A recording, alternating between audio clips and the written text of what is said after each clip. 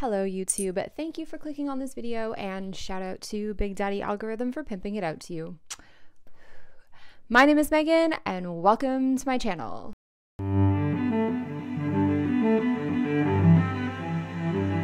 So hi, if you're new here, I'm Megan. I do video essays on different topics that catch my interest. I also do sewing tutorials from time to time, and I talk about history, historical fashion. So if that's your jam, stick around. I'd love to have you. And if you're old here, thanks for coming back and checking out my latest video. Mars is squaring Uranus this week. If you know, you know. So I thought, what an excellent time to move with that electric, rebellious, revolutionary energy and post a video that takes a critical look at how parenthood and motherhood in particular are constructed in our society.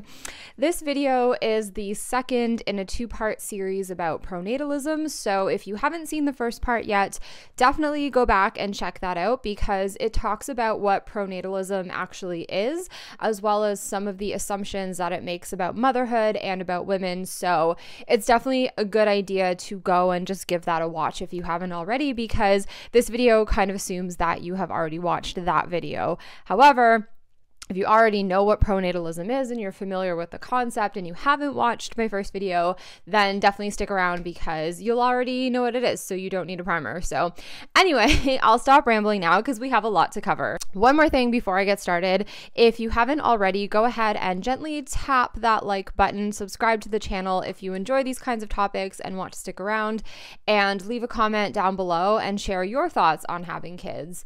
I genuinely love and appreciate all the comments on these videos, and I read each and every one of them, even if I'm not always able to respond.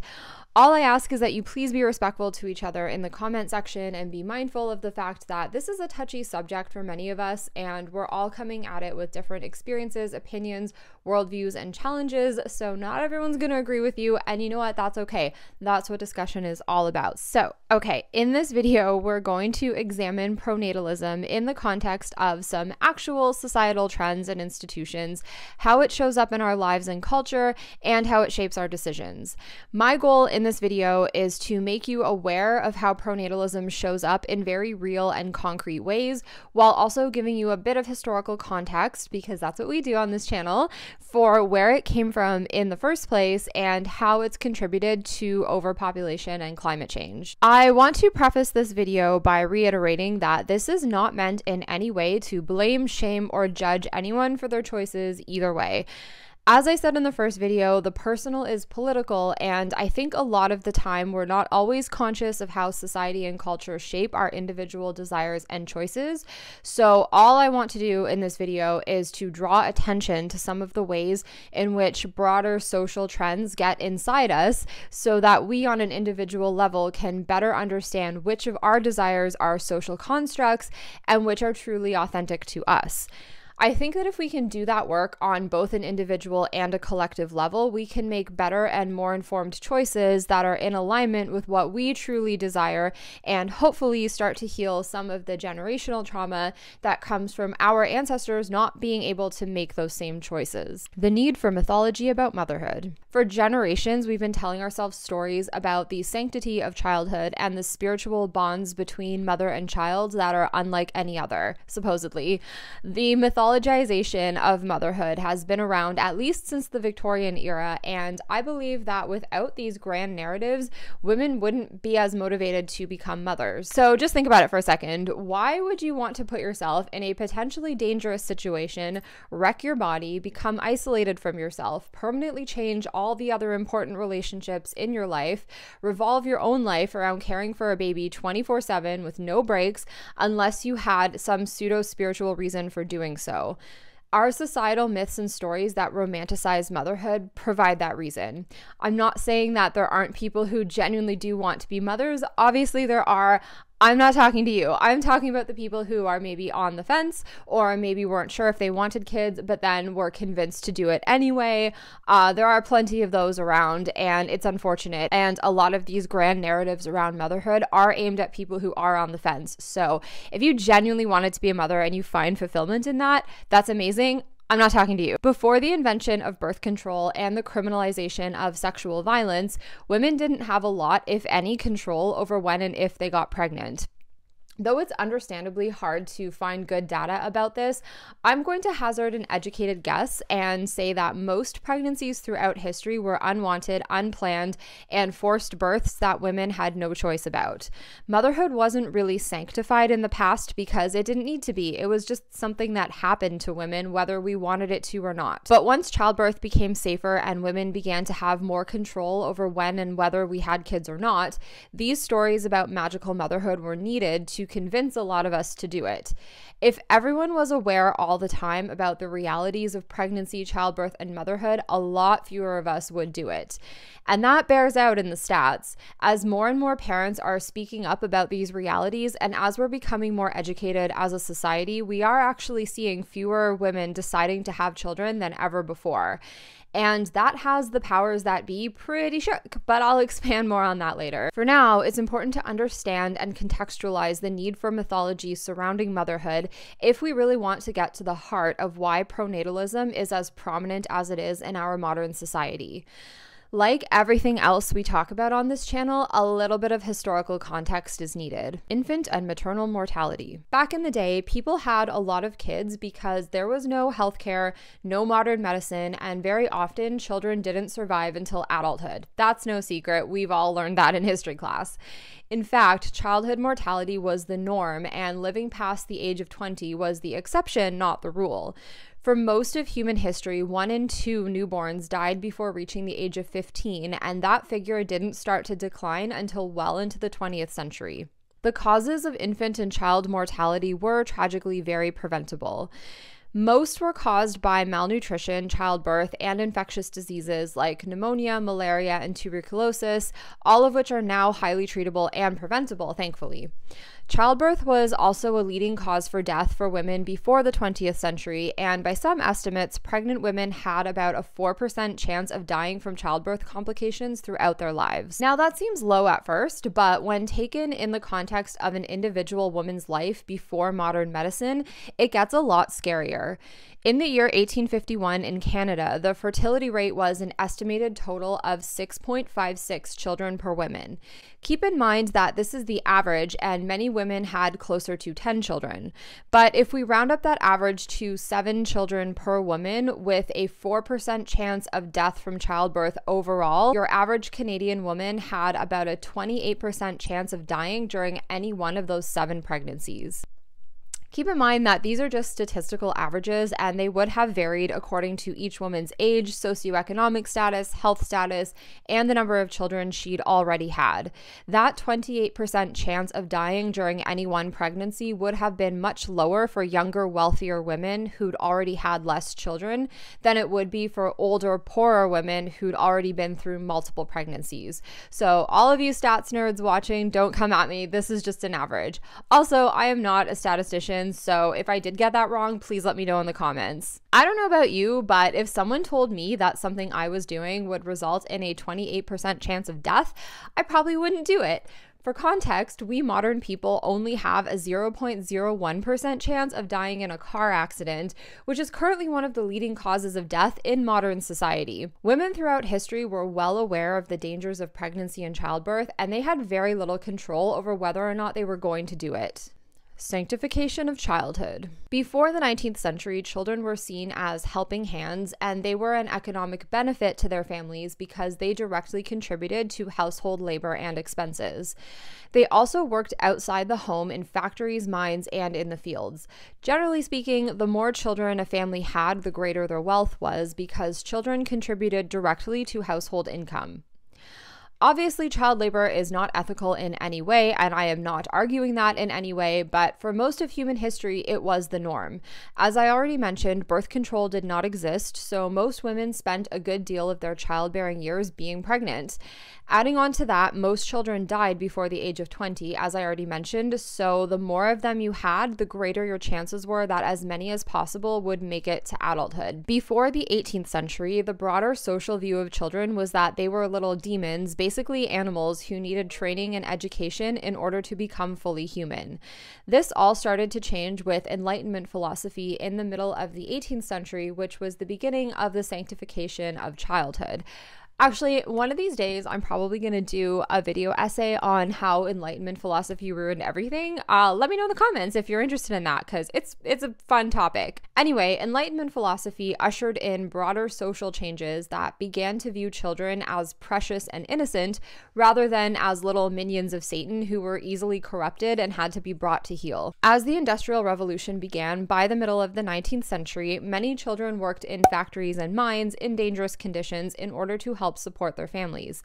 This reduced the lifespan of children even more, and during the 1840s, a series of labor reforms were instituted by Queen Victoria of England in order to protect children by either strictly regulating the conditions under which they were allowed to work or by banning child labor altogether. Accompanying these laws were a series of broader cultural and social shifts that imagined childhood as a sacred time and children as being helpless and innocent and in need of protection.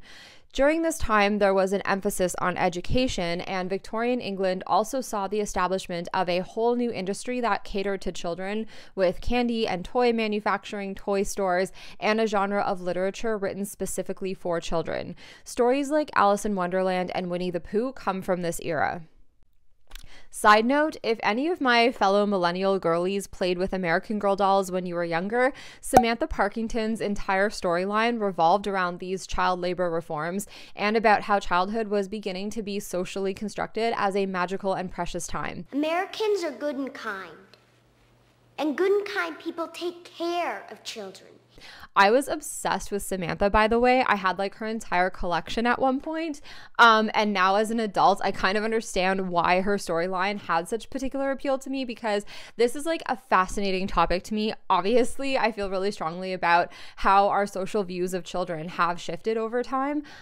So maybe it even comes from there. I don't know. Anyway, as a result of all these social shifts around childhood during this time, children went from having material and economic meaning to being invested with emotional meaning instead. Nowadays, in our postmodern era, this is well established and not questioned, and children have gone from being an economic benefit to a financial drain on families.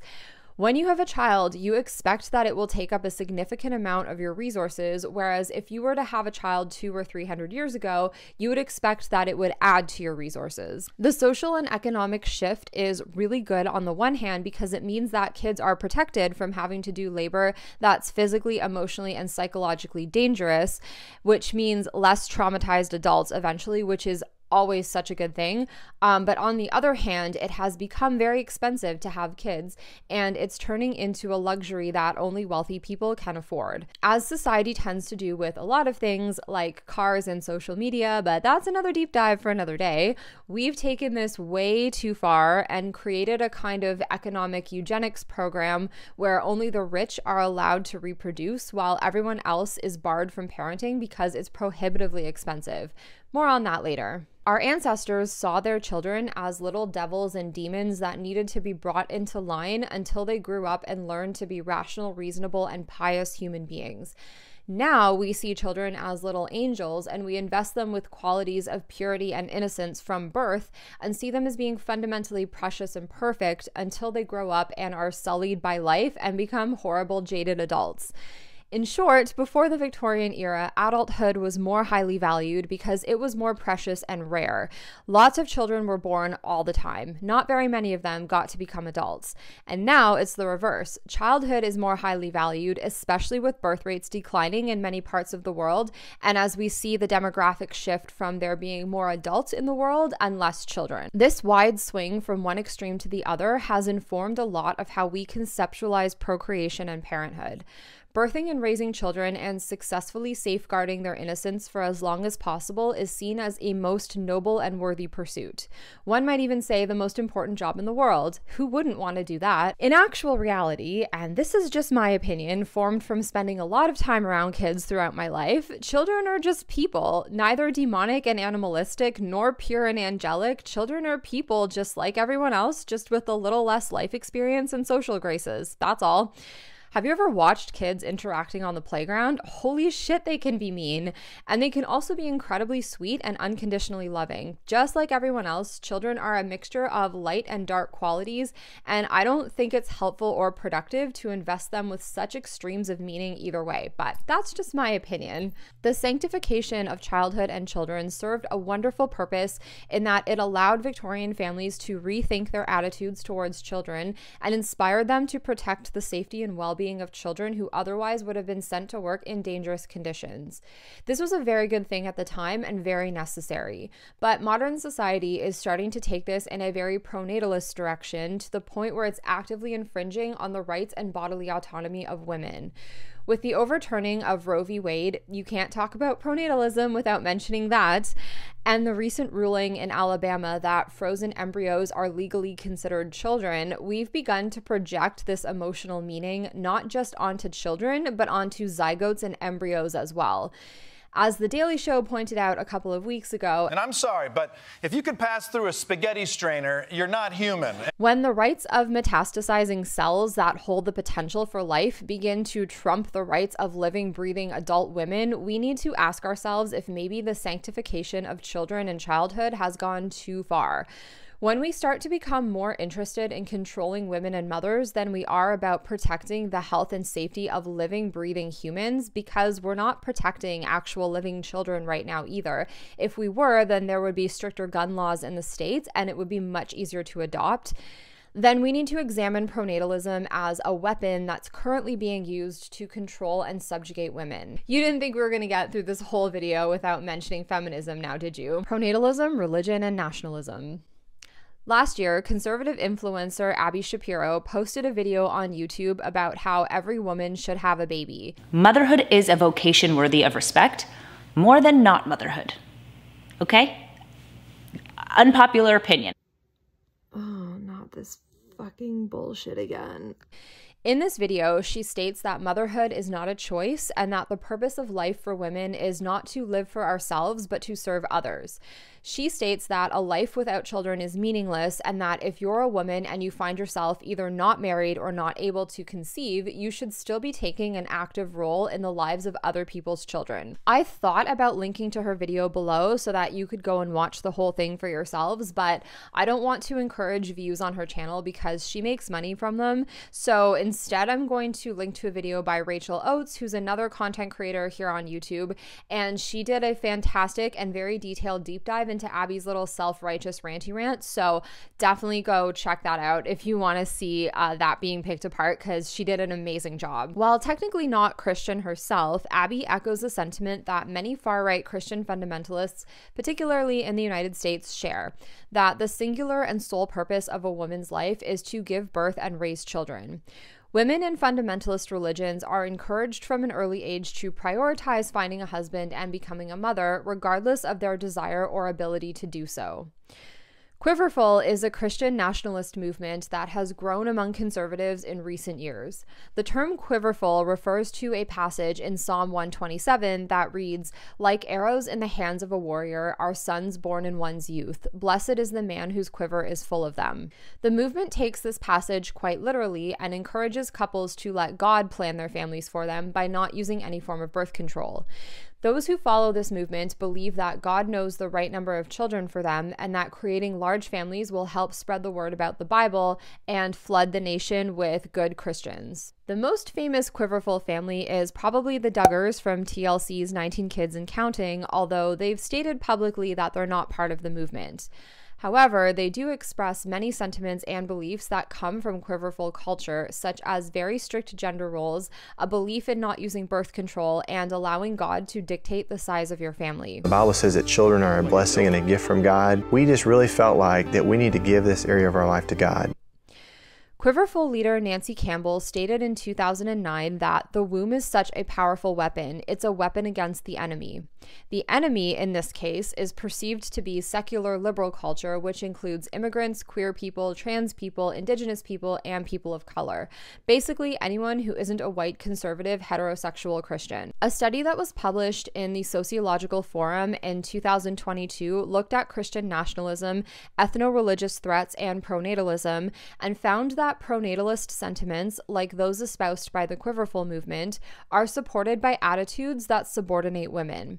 The study also found that American Christian pronatalism is associated with 1. A belief that the dominant cultural group members, whites, Christians, men, are threatened, and 2. White Christian nationalism, an ideology that looks to conform American identity and values to those of a traditionalist, ethnicized Christianity. White Christian nationalists want control of the United States. This has been an open secret for decades now, and the documentary Jesus Camp that came out in 2006 was made in part to warn the public of how Christian fundamentalists were slowly and systematically taking over the Supreme Court and the Senate, and how they were indoctrinating their children into their belief systems in order to raise them up as warriors of Christ. Everything we see happening in the US right now, the rise of authoritarian leaders, the overturning of Roe v. Wade, the backlash against queer and trans people, the hysteria over the southern border, was predicted by this documentary, which is already almost 20 years old. This mean-spirited message,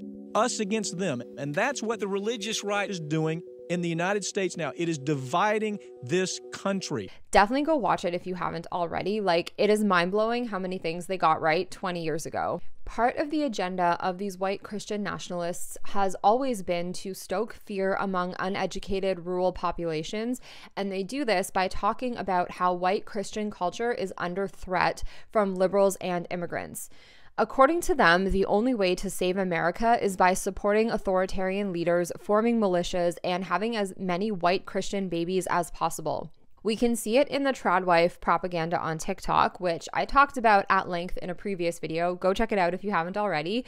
And in the sentiments expressed in far-right spaces that focus on women's bodies and how they can be used for the benefit of the Judeo-Christian nation state. It's pretty much common knowledge at this point that birth rates are declining in many places across the world, and many Christian nationalists fear that white people aren't having enough babies, which leads them to promote traditional gender roles and reinforce the message that a woman's life will be incomplete unless she becomes a mother. In a 2022 article for the Political Theology Network, Samuel Perry coined the term nationalist pronatalism to refer to the us versus them mentality that drives far-right populism. In a recent study, my co-authors and I find that this form of pronatalism is driven by cultural traditionalism regarding gender roles, patriarchy, desire for ethnocultural dominance, Christian nationalism, and perceptions of threat to ethnocultural majorities, whites and Christians. In other words, it is a concern for American fertility that is less about personal fulfillment and more about cultural and political power. And it reflects the ideals we see in authoritarian regimes around the world. These people do not want declining birth rates to be supplemented by immigration, because at the heart of this movement is a simmering racism, misogyny, fascism, and xenophobia that we see rising up all around the world right now. It's similar to the kind of pronatalism that was encouraged by fascist dictators in the 20th century, like Hitler and Mussolini, who stressed the importance of traditional patriarchal family values in order to encourage the production of more native-born German and Italian children. In 2019, far-right Hungarian Prime Minister Viktor Orbán introduced a series of pronatalist policies designed to encourage women to have as many children as possible. These policies included housing subsidies for single mothers, 21,000 new daycare spots, state funding for families who needed to buy vans and SUVs to haul around all these kids that they were going to have, and a lifetime exemption from having to pay income tax for women who had 4 or more children. On the surface, these almost seem like pro-feminist policies, but dig a little deeper and you'll see the patriarchal fascist undertones. At the same time as these policies were being implemented, Orbán was also restricting access to abortion and making explicitly anti-immigration comments. He and his supporters don't just want any children, they want specifically white Hungarian children, just like American Christian nationalists want specifically white American children. It's not about the personal freedom of choice to have 0 kids or 10. It's not even about letting God control the size of your family. It was never about those things. It's about controlling women's bodies and making sure that every available white womb is used to make white babies in the service of building a white nation state that's run by an authoritarian dictator. Julie Ingersoll, a religious studies professor, summed it up really nicely in a recent interview she did on the What a Day podcast. I'll link to it below so you can listen to the whole thing. I highly recommend it, especially if you're American. In this particular episode, they talk about how Christian nationalism is tied to patriarchy and how it found its way into the GOP and is now informing the culture wars. Well, I think the theocrats that we're discussing see a patriarchal family as the basic organizing building block of society, and policies and practices that undermine that and provide options for women to make different life choices are a threat to how they want society to be organized. Patriarchy. Even without the religious component, pronatalism is patriarchal all on its own. In a book called Gender in the Mirror, Cultural Imagery and Women's Agency, author Diana Mayers points out that pronatalist ideology interferes with women's ability to make truly autonomous, authentic choices because it seeks to obscure our distinctive needs, temperaments, capabilities, and hopes. This ends up subverting our self-knowledge and blocking our ability to imagine alternative futures for ourselves, perhaps ones that don't include marriage or motherhood. In a 1983 article for the Feminist Studies Journal, Nancy Fulbright argued that the social relations which govern human reproduction often reinforce the domination of women and the exploitation of women's labor. Even in a completely egalitarian heterosexual partnership, the labor of growing, carrying, and birthing a fetus falls entirely on the woman. In patriarchal societies, gendered divisions of labor have always assigned the task of childcare to women, which effectively excludes us from participating in public life for as long as we have to care for children at home. As I mentioned earlier, for most of human history, women couldn't plan or control when they got pregnant or the number of children they had. The invention of birth control and modern Western medicine, combined with increased access to education, has allowed women to have more control over when and how many kids we have, with growing numbers of us opting for the never and zero options. This has resulted in a declining birth rate in many Western democratic nations, hence the moral panic of the alt-right that I talked about earlier. The growing push for gender equality and LGBTQIA+ visibility has resulted in a backlash from the right wing. Their worldview revolves around control of women's bodies and choices, and they're doing this right now by walking back reproductive and marriage rights. We all know about abortion bans and laws that deem zygotes to be children, but these regressive laws go even further. Right now, in Missouri, Arkansas, and Texas, judges cannot legally finalize a divorce if a woman is pregnant, and these laws make no exception for domestic violence. This isn't about protecting children. If it was, there would be gun law reform to stop school shootings and better healthcare for women. Spacing out pregnancies and having fewer of them actually is better for kids because the fewer children a family has, the more mental, physical, and emotional resources they're able to allocate to those existing children, which sets them up for healthier and more stable lives. Embedded in patriarchal societies is an honor code that sanctifies private property as it exists under the control of men. Women and children constitute such property, and this idea is echoed in the sentiments of every cis hetero man who wants children because he wants to leave a legacy.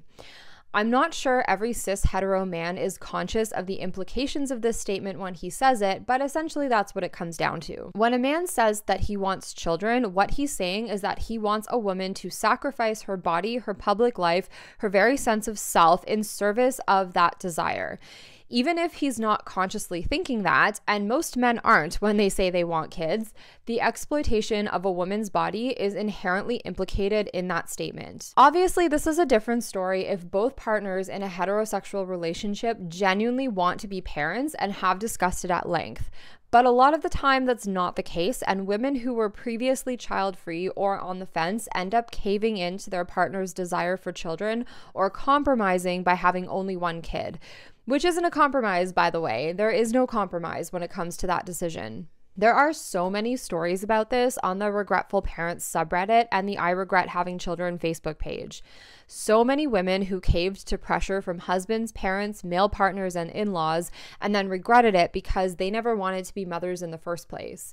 This kind of pressure assumes that women don't know our own minds, that we're slaves to our bodies and our hormones, that our willpower is weak, and that society knows what's best for us better than we do. Mothers are still the default parent. On top of the physical labor of carrying and birthing a baby, a lot of the mental load and emotional labor falls to mothers as well. Men are praised and excessively validated for doing the barest of bare minimums when it comes to childcare and household labor, and this is a patriarchal construct that comes from the assumption that the domestic sphere belongs to women. Gender essentialism is a fancy sociological term for the idea that all women share some innate essential property that differentiates us from men.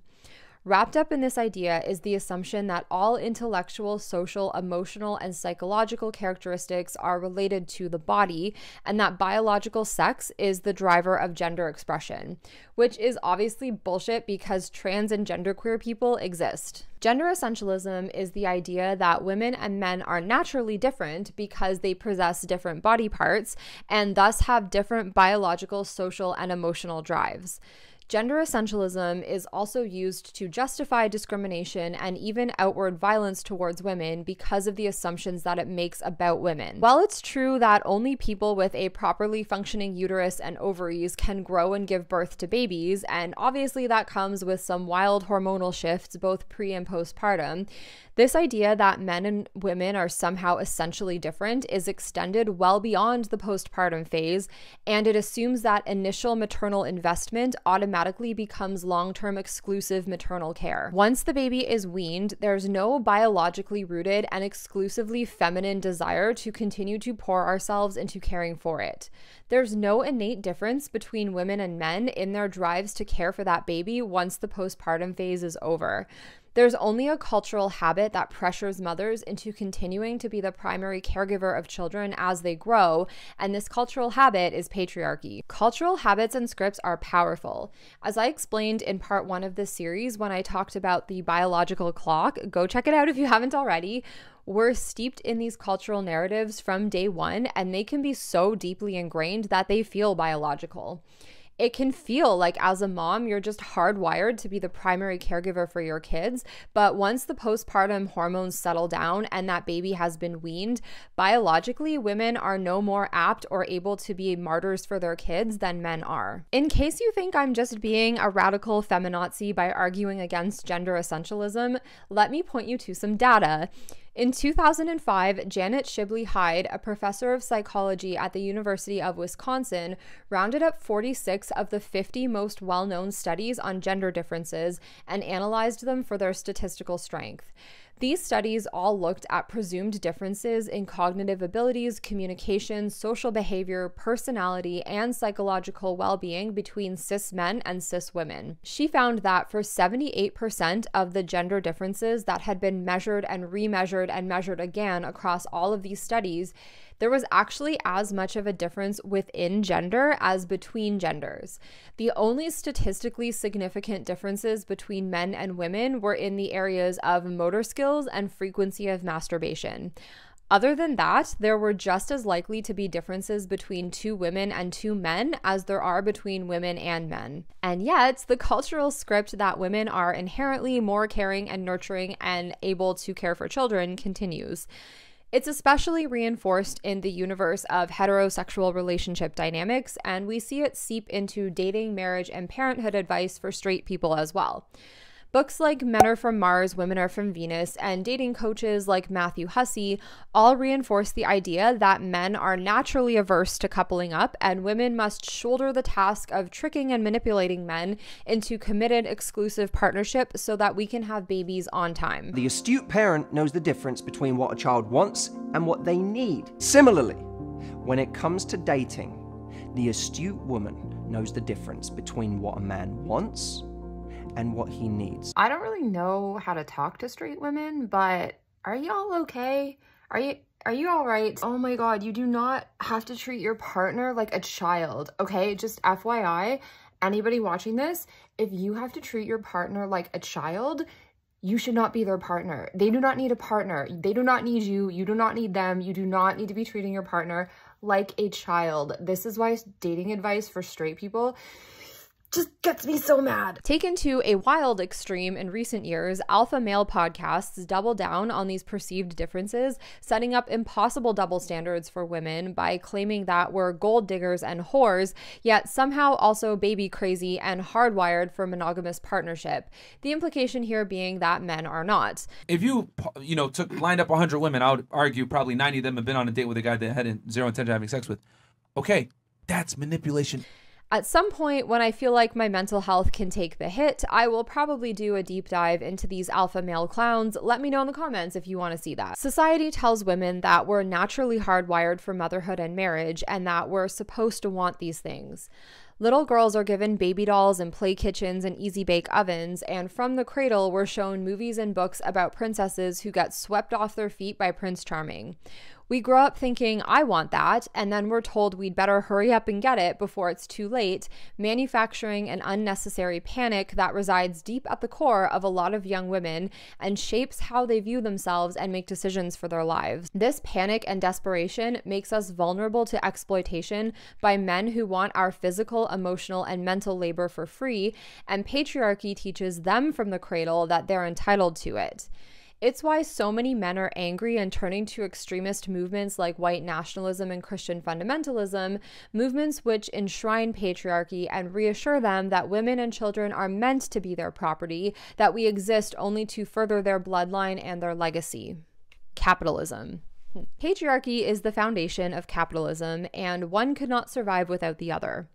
Pronatalism shows up in this context because it A, convinces women that it's validating and feels good to be the property of a man, and B, it ensures the survival of the dominant socioeconomic system. In part 1 of this deep dive, I talked briefly about pronatalism mythologizing and glorifying motherhood. Capitalism latches onto this and tells us stories about motherhood providing ultimate fulfillment because under capitalism, we're meant to A, give birth to and raise the next generation of workers and consumers, and B, consume goods and services ourselves in the process of doing this. Capitalist narratives around pregnancy and childbirth tell us tales about maternal satisfaction, about pregnancy glow-ups and baby showers with elegant decor and gender reveal parties and matching mommy and me outfits and sepia-toned Instagram photo dumps, and like, who wouldn't want that? It all sounds fun and gorgeous, right? Children are expensive, and even before they're born, there's a significant amount of money spent on them.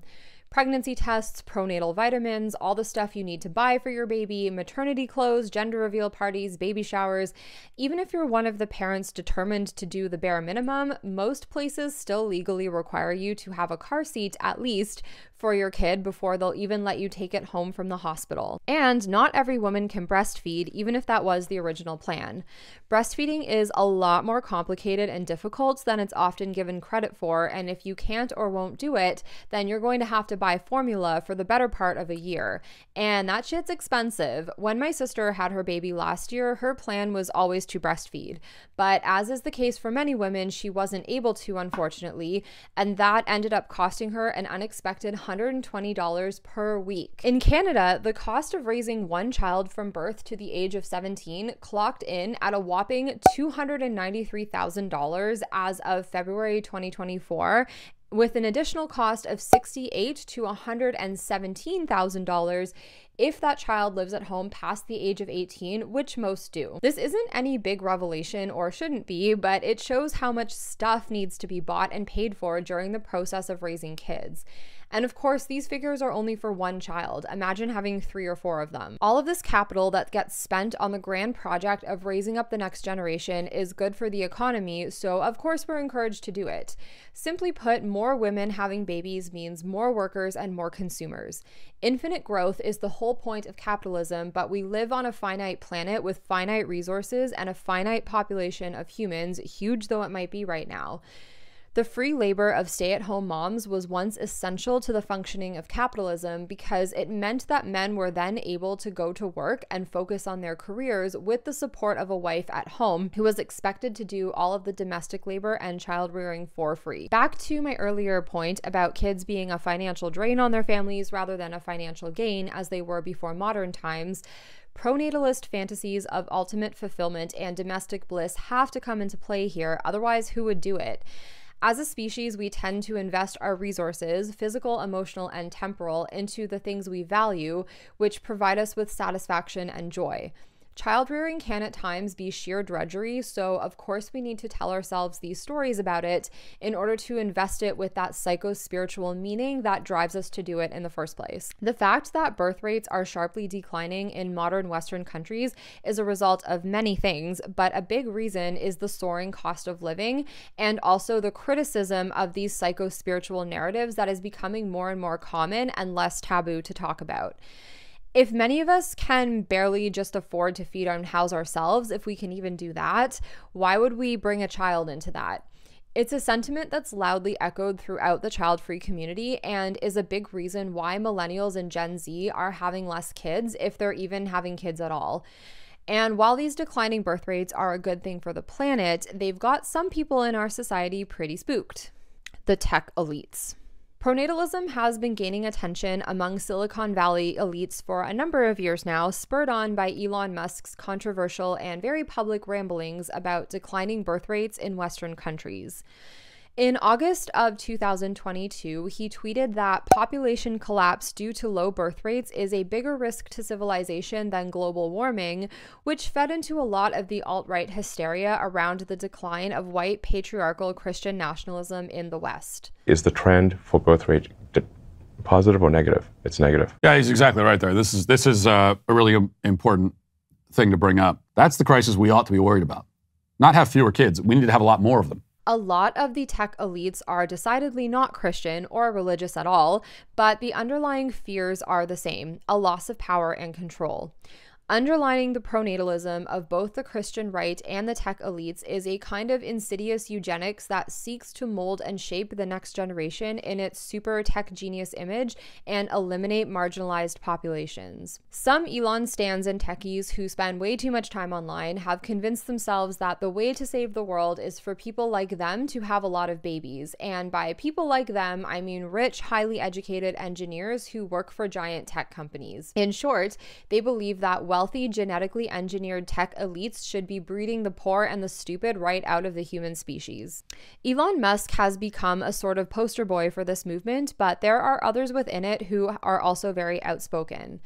Malcolm and Simone Collins are a married couple from Pennsylvania who are openly pronatalist and unapologetic about their plans to have as many kids as possible. We're going to have more than 7 if we can, basically, until my uterus is forcibly removed in a botched surgery. Echoing the beliefs of the Quiverful movement, but without the religious component, they profess that the only way out of the so-called population crisis is for as many people like them as possible to have kids. It seems like modernity and all the things that we consider to be good, like women's rights, like prosperity, like good quality of life, seem incompatible with flourishing humans. As of last April, the couple had 3 children already, and with their youngest went through genetic testing and embryo selection to make sure she wouldn't suffer from anxiety or become obese later in life. There are some obviously very eugenically flavored undertones to this, and many have raised concerns that the couple is trying to perfect the human race through the use of reproductive technologies. Malcolm and Simone have pointed out themselves that should their plans succeed, their bloodline will surpass the current human population in 11 generations. The website for their nonprofit, Pronatalist.org, is careful to deflect any accusations of eugenicist practices by emphasizing that their goal is actually to protect and expand human diversity by raising awareness of population collapse. Considering that they're rich white people who are planning for their genetics to dominate the human species in just 11 generations, their concern for diversity is indeed a testament to how smart they are. Or, sarcasm aside, how stupid they think the rest of us are. They also run a school for gifted youth that emphasizes self-motivation and self-directed learning. On their website, they're careful to define gifted as simply a motivation to learn, but they also mention on their site that they want to empower students to become elite movers and shakers while still in school. Our goal is to have every student graduate as a rising leader to watch. While on the surface, this sounds great, in actual practice, it's a form of indoctrination. They're also careful to mention that they don't actually provide education, merely an experience that supplements the students' already existing curriculum. This is a clever way to avoid government oversight because if they actually did provide concrete education, they'd be subject to some sort of regulations around the things that they teach, and they wouldn't be able to indoctrinate their students with their ideologies. So why the fear-mongering among the tech billionaires about declining birth rates? Capitalism, obviously. As I already talked about, growing populations are good for the economy. Declining birth rates are a natural phenomenon that happen when countries increase their overall wealth and women are able to be more highly educated. As they shift from high to low fertility rates, countries tend to go through a period where there are lots of people of working age and proportionally fewer people who are either too old or too young to work. This is obviously good for the economy.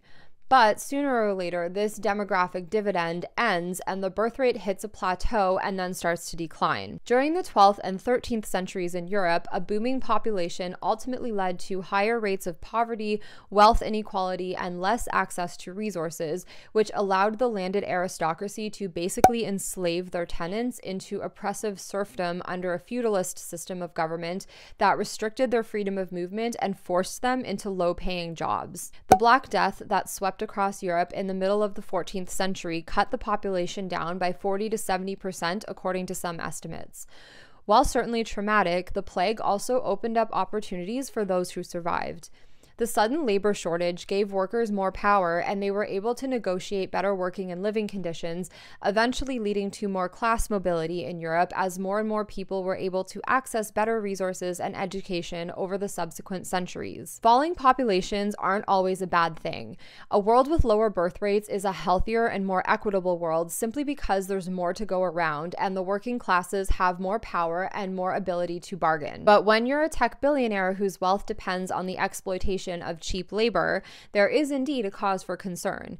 Elon's fear of collapse is valid, but only in the case of his own personal empire, not in the grand scheme of human civilization. The effects of pronatalism. Overpopulation stresses resources and shifts power into the hands of the owner classes. By encouraging unbridled reproduction, pronatalism is a driving factor behind overpopulation, inequality, and climate change. It allows for patriarchy and capitalism to flourish by giving power to wealthy men. There are now 8 billion people in the world, and the best estimates say that we will peak at 10 billion before the end of the century. The Overpopulation Project is a nonprofit organization that's dedicated to research and education about overpopulation, carrying capacity, pronatalism, and climate change. I'll link to them in the description box if you want to check it out. They do some really good research and outreach work. They state on their website that at current levels of consumption, today's population of 8 billion is driving resource depletion, soil erosion, water shortages, species extinctions, and climate catastrophe.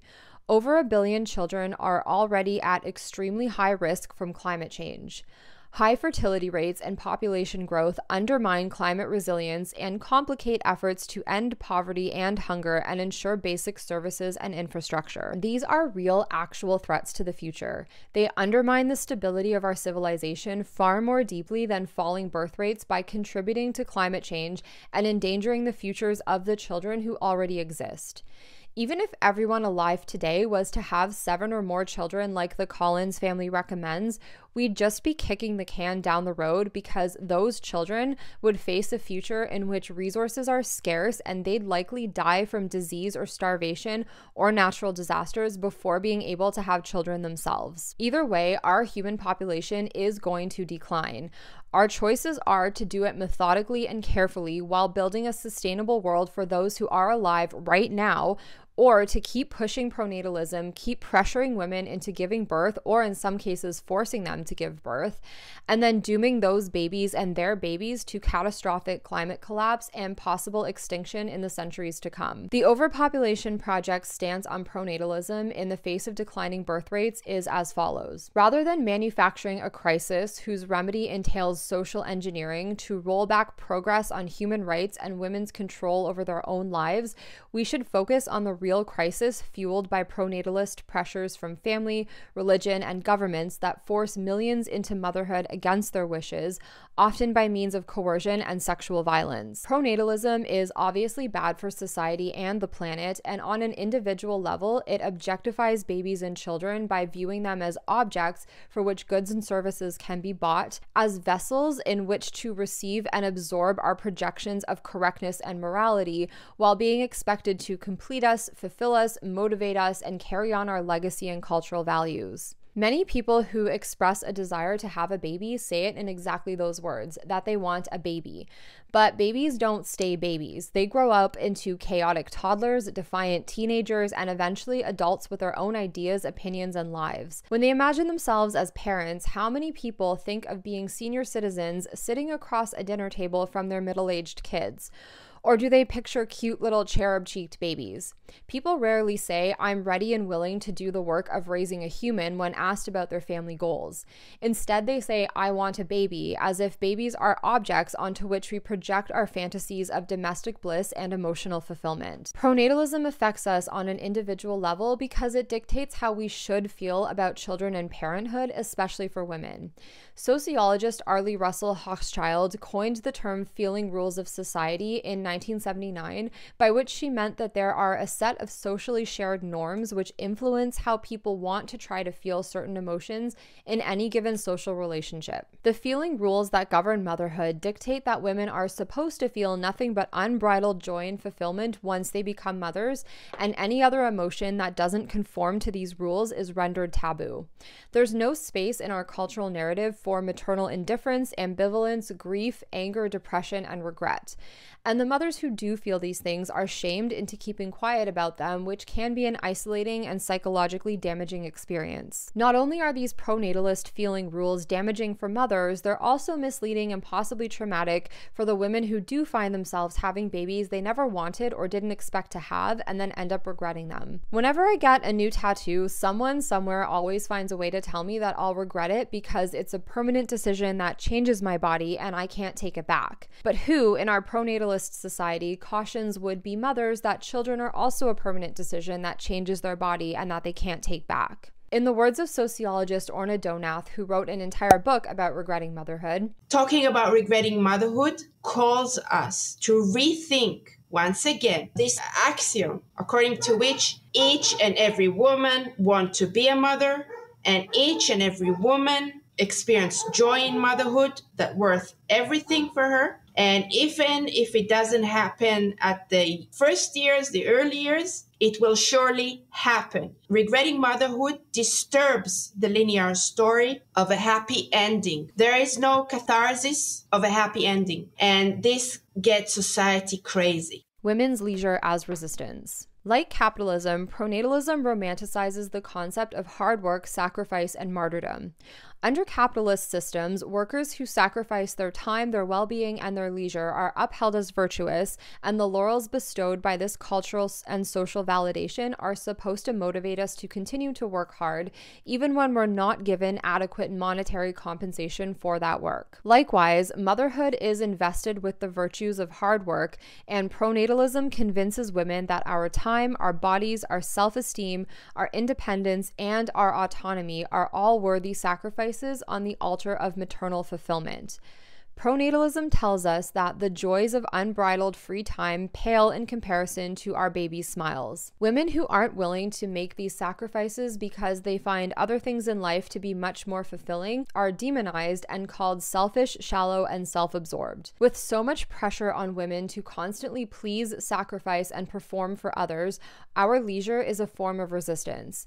With motherhood still being assumed to be the primary social role for women, leisure opportunities that are for the benefit of ourselves and no one else enable us as women to challenge these ideologies. Before I go further with this point, I want to acknowledge that in this late-stage capitalist hellscape, having leisure time at all is a privilege whether you're a parent or not. But leisure time doesn't have to be some grand, expensive thing. It can look like passing out on the couch with a frozen pizza while binge-watching Netflix after a grueling grueling 12-hour shift. It can look like a hobby or an intellectual pursuit that you dedicate yourself to that builds your confidence and gives you a sense of accomplishment. It can look like a commitment to never do emotional, mental, or physical labor for anyone else unless you genuinely, truly, and authentically want to, so that you're never pouring from an empty cup or making a martyr of yourself. Pronatalism perpetuates the belief that women without children are lacking, incomplete, and immature, so any and everything that we can do which we find fulfilling and regenerative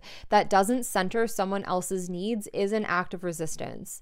Activities that we find fulfilling and that allow us to positively focus on ourselves can give us a sense of empowerment, satisfaction, and pride in our accomplishments without making those accomplishments all about other people. If you're a mom and you're watching this and you genuinely, authentically find satisfaction in motherhood more than anything else in your life, that's awesome, and your kids are very lucky to have you. I'm not talking to you. I'm talking right now to the mothers who regret their decision to become mothers, who are grieving for the loss of their autonomy and freedom. I'm talking to the women who struggle and have struggled with infertility and were forced to find meaning and satisfaction elsewhere.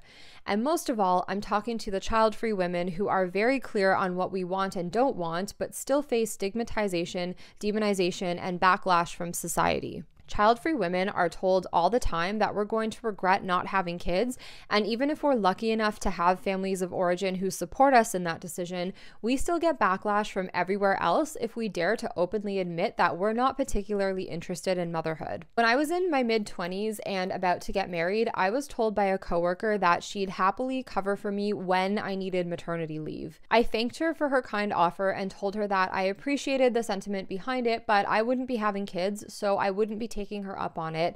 And then she actually started crying and told me that she was sad for me that I'll never experience a love like that of a mother towards her child. When I was 10 years old, my mom told another mom whose kids I babysat for sometimes that I had told her I didn't want any kids when I grew up.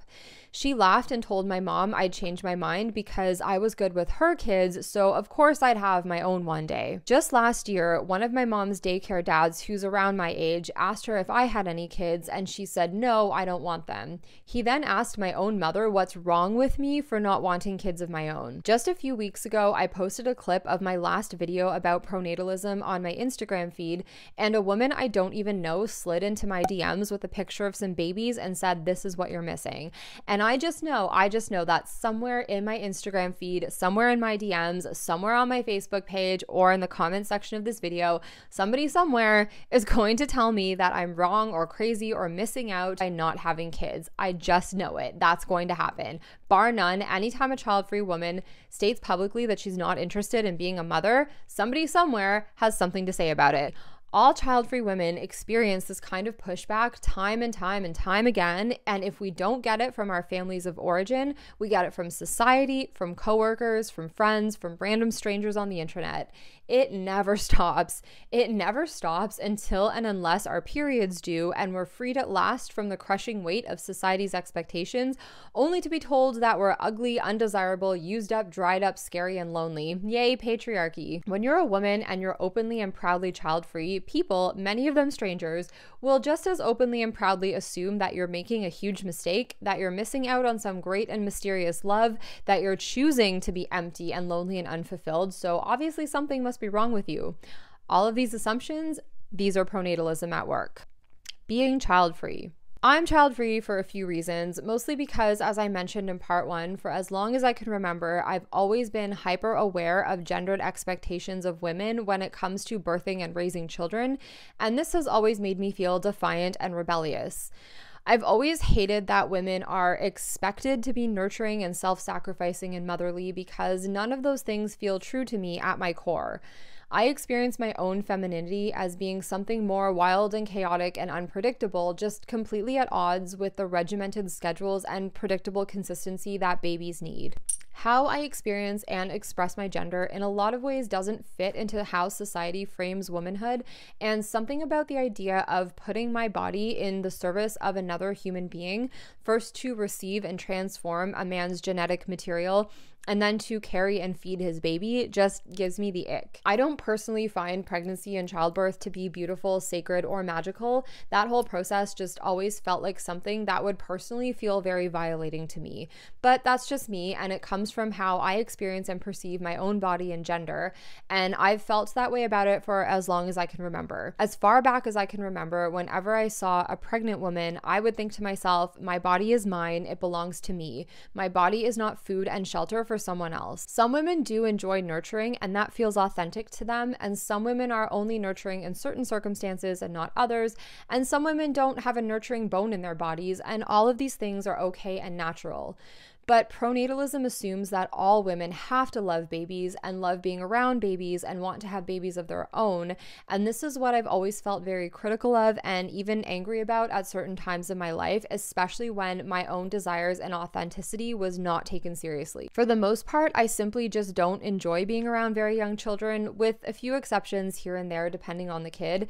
And that's something I've known about myself since I was a kid. It's not even that little kids annoy me, they actually don't at all, even when they're screaming and making messes. I don't find anything that little kids do to be in any way annoying or even that disrupting because I have a lot of patience for chaos. I'm okay with it. For me, it's more to do with that particular kind of boredom that comes from having to spend time with kids who are very young.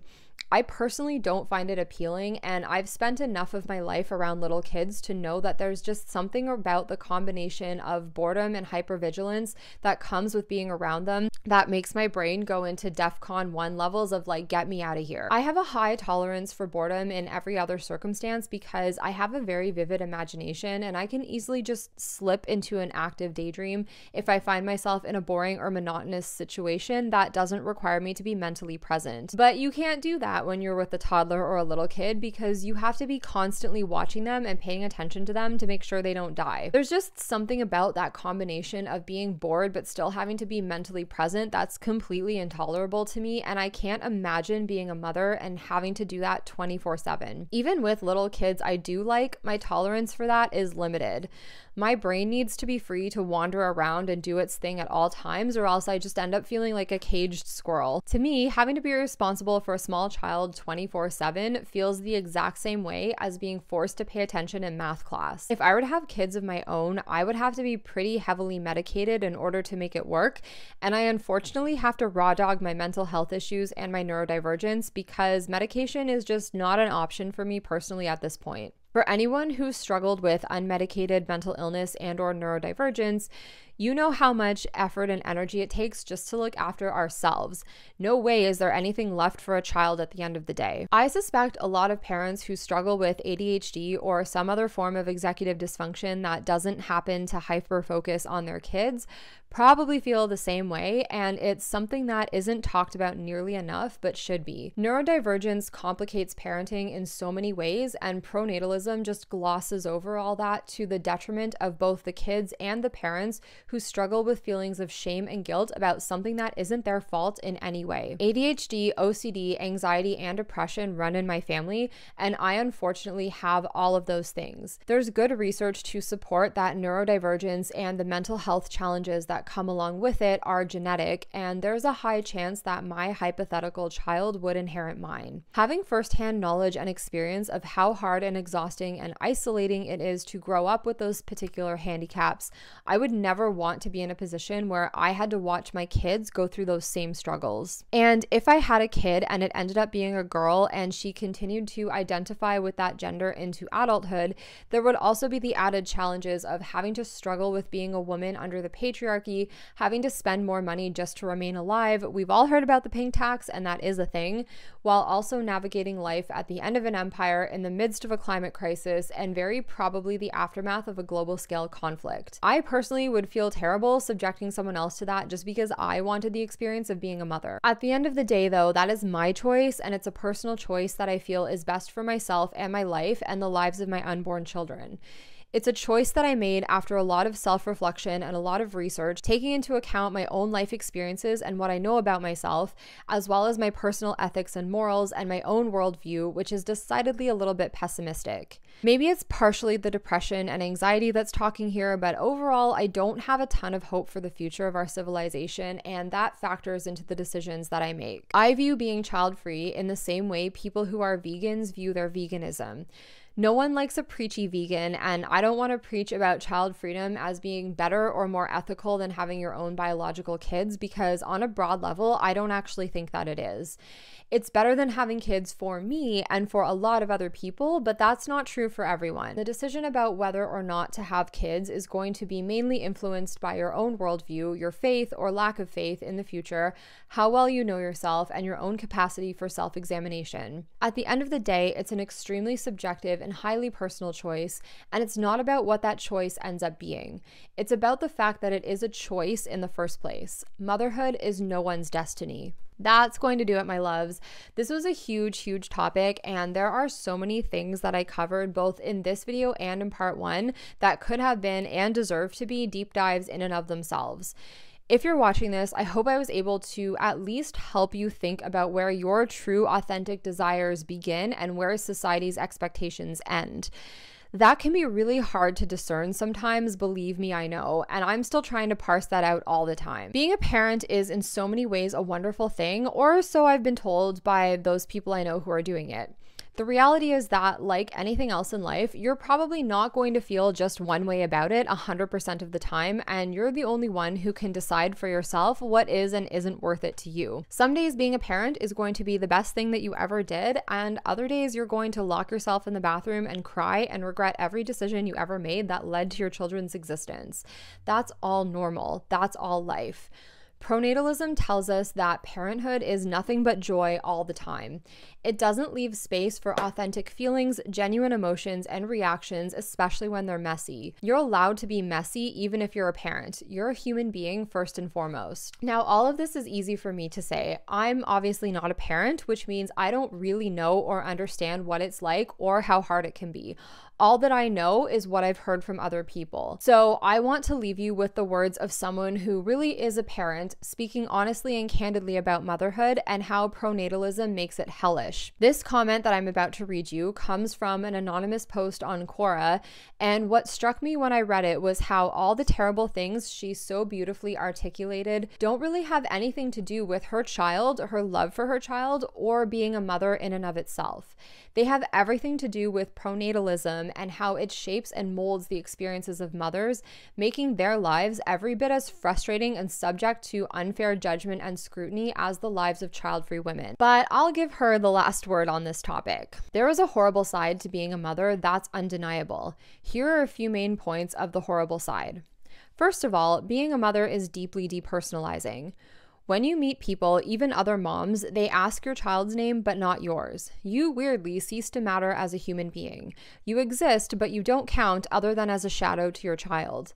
Despite everything in society being geared towards women becoming mothers and everyone saying that being a mother is the most important job in the world, as a mother, you really do not matter as a person, as yourself.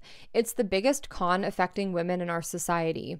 No one cares if you are okay, if your life is devoid of fun or pleasure of any kind, or if you are struggling. You should be completely fulfilled by motherhood alone.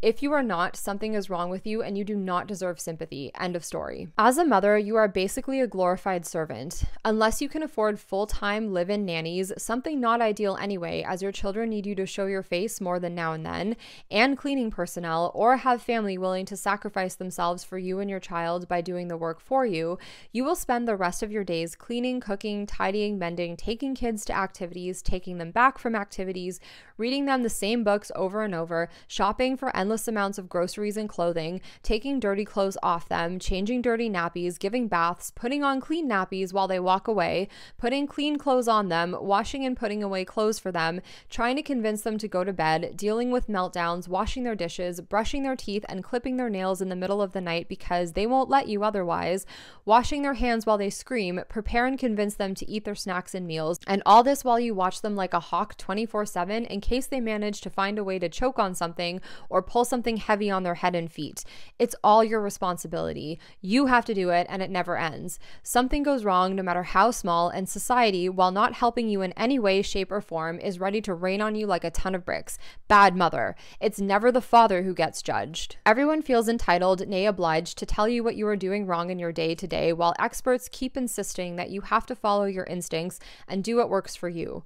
Perfect strangers in shops, in the street, or in restaurants will proffer their most unwanted opinion on matters regarding your child and his upbringing.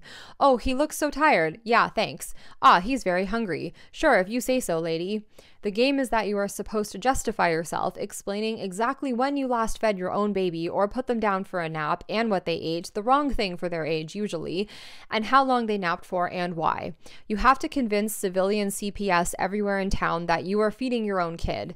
They care about your child more than you do, obviously. It doesn't matter if he's the happiest little chubby cherub ever, smiling from ear to ear. They're all very, very concerned because you are not doing what they did, so you must be doing it very, very wrong. Also, if you are still breastfeeding, it's high time you stopped, and if you are not still breastfeeding, well, babies really benefit from it, and in not doing it, you are taking away a healthy future from your own child because you are just too selfish to care.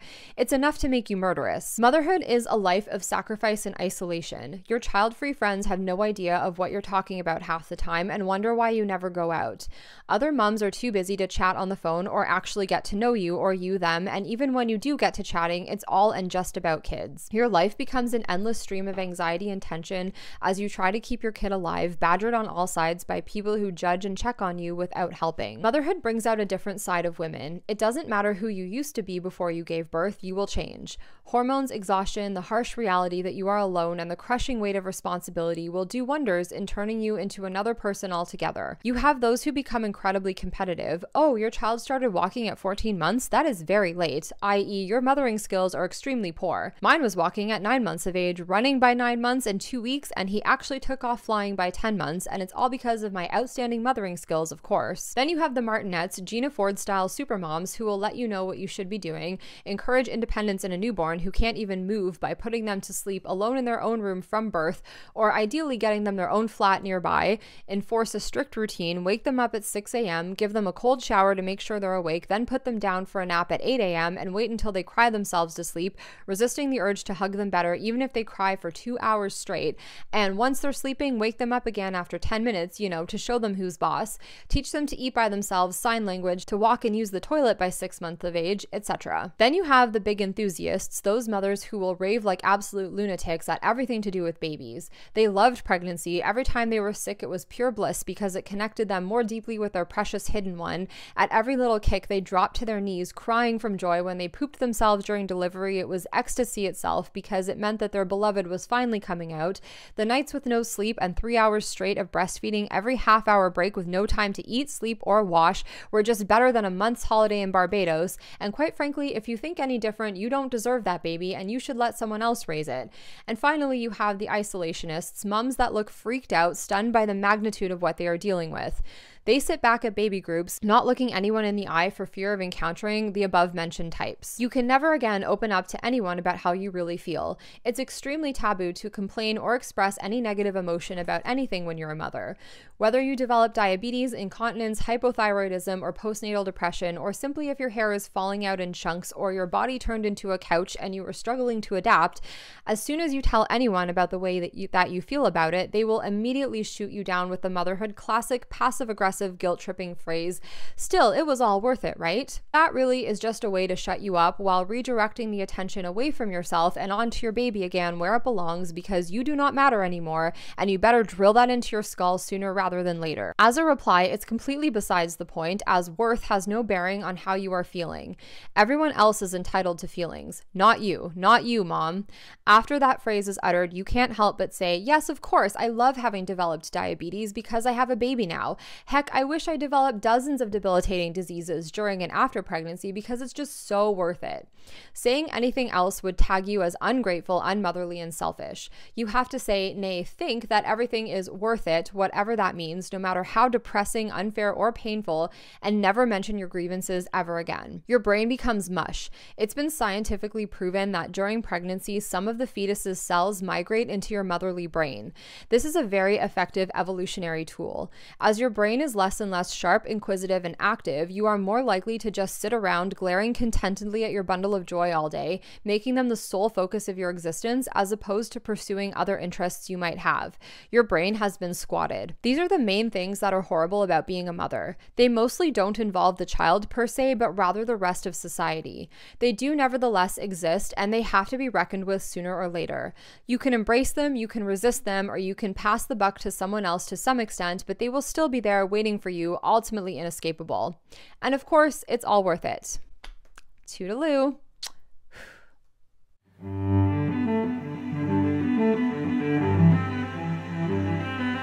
Thank you.